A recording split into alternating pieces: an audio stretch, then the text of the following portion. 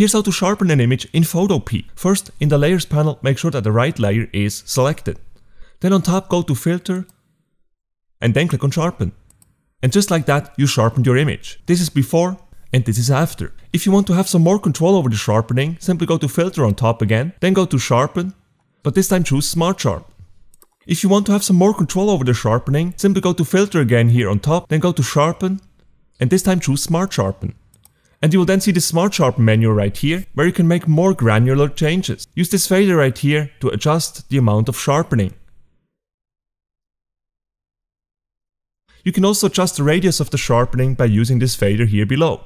So if you choose a very large radius for the sharpening, you will see that this will have a very heavy impact on the overall look of your image.